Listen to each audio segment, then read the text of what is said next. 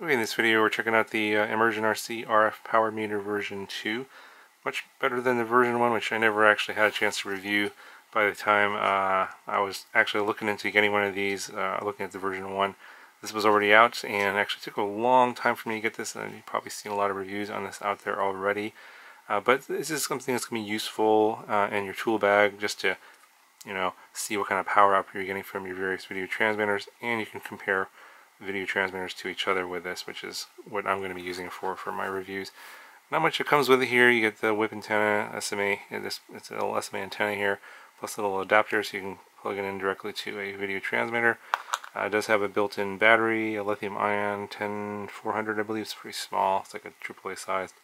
Charges via micro USB here.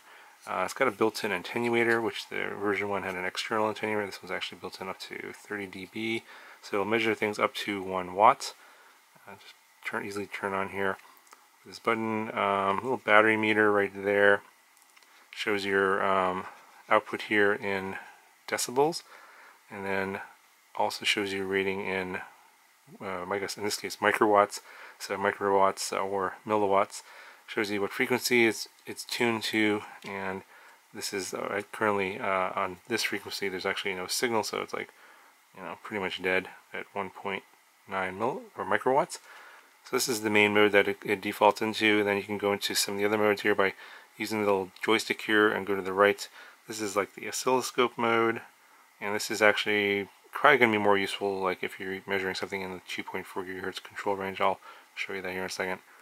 And then this is what's called Scully mode. This is where you can set 0 or define what 0 is. Like, for example, if I turn on this little Acroby light and measure the power up from this, if I want to compare it to some other micro drones or other drones and see what the power output is, I can use this Scully mode to see which one is out of, I guess, well, not close to the other one. So if you have two that are identically outputting the same amount of power, then this will, when you set to 0, it'll stay in the same range. Otherwise, it'll be off, and you'll know that that one is either outputting too much power or too little power.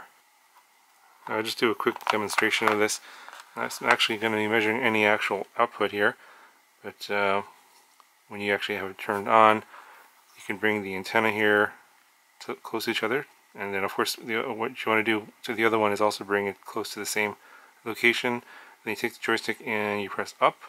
That's zero, that defines 0. Go ahead and plug that. And here's another one here.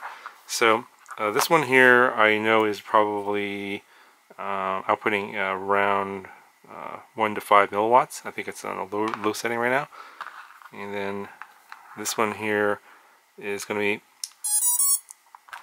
be outputting around 200 milliwatts. It's a TBS Unify. And so then we bring the antenna here close to this other one, and you can see that where the 0 is defined, where the two arrows are, this is outputting way more power than the other one. So then you know that this one, if for example, if you're at a race, you know this one is not in compliance, and that is outputting more power than the rest of the ones. This is how you can identify the guys that are stomping on other people's videos, because they got a drone that's outputting 10 times more power than the rest of the people.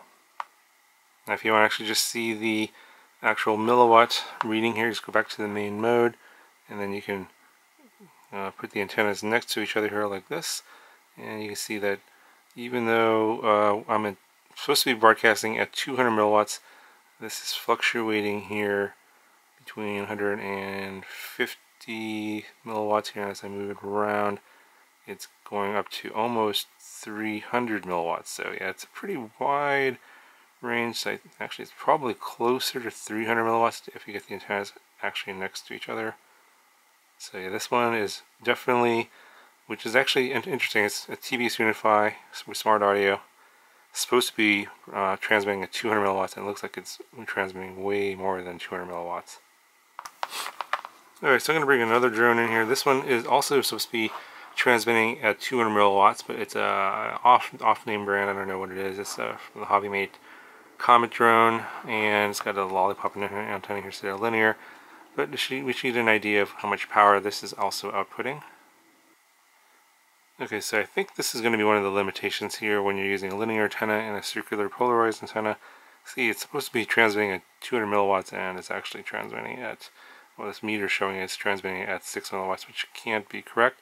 So what I'm going to do is I'm actually going to connect up the meter directly to the SMA connection without the antennas in the way.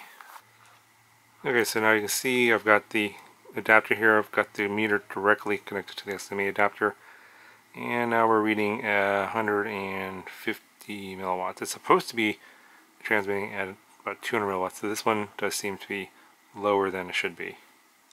Okay, so I'm going to show you how to measure the 2.4 gigahertz band. For example, like this is a FreeSky radio, FreeSky compatible radio here, the Jumper T12, and so you just go into this settings changes here, and we'll select the megahertz, and we want to go down to 2.4. And the mode here we have to change to peak, and then I should be able to get out of here. And now, okay, so now I have the meter directly connected to the no antenna in the way. You can see it's reading significantly higher. It's reading at 63 milliwatts now, which is, I don't know if that's even accurate either, because I think it's supposed to be transmitting at 100 milliwatts, but this the transmission power on this one might be lower than expected as well, or the calibration on this meter is lower than it should be. Anyway, that's going to do it for this review of the ImmersionRC PowerMeter version 2. Yeah, I mean, not exactly sure how useful this is going to be. I'm going to use it in future videos on VTX reviews mostly. So yeah, you'll see this in future videos, but if you have any comments or questions about this, let me know in the section down below, and I'll talk to you guys in the next video.